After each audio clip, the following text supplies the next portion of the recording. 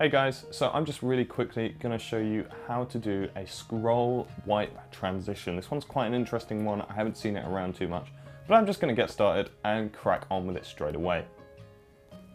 So we create our composition and we put our clips in. As you guys know by now, we're using graded clips because they will be treated as one video file once the transition is done. So what we want to do is we want to offset those clips so they're not playing over each other, and we want to hit P for position. Now at the start of where you'd like the transition to be, remember to hit the keyframe, just so that it stays in place. Then at the end of that transition of the first clip, we want to create another keyframe where we move the position. Now you might need to do a little bit of maths for this. For me, I actually want I want it to scroll 5 times, which actually means that I need to do it 5 times the x-axis number. My x-axis number is 960, so I need to offset it by 4,800 because that's 960 times 5.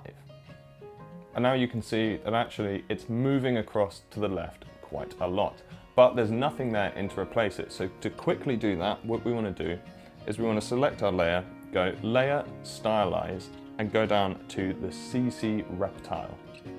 Then, because I've moved it to the left, I want to extend the right by the same amount I moved it in position, which is 4,800. So I just set that to 4,800, and now you can actually see I've got this scrolling effect on the first clip. Now I'm basically going to do the reverse to clip 2. So the first thing to do is to find the end of where you'd like the transition to be and set a keyframe just so that it's, eventually lands in that place. And then you want to find the start of clip 2, and you basically want to do the same. So you get your position and you offset it by 4,800 again, or in my case, because I wanted to do 5 scrolls. And then again, I'm going to go into Layer, Stylize, CC RepeTile, and drag that out by 4,800 again. And now you can actually see that I've really quickly created this slideshow sort of looking transition. But it doesn't look perfect in my opinion, so I'm just really quickly going to create a new adjustment layer.